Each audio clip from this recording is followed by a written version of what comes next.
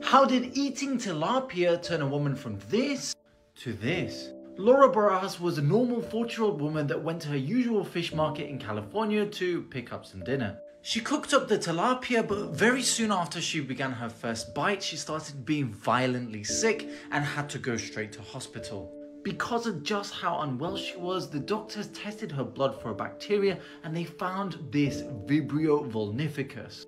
It's a relatively rare, severe marine infection that's usually associated with swimming with open wounds, as it can get into there from the seawater. It's likely the fish Laura consumed wasn't fully cooked, and that is what led to this devastating experience.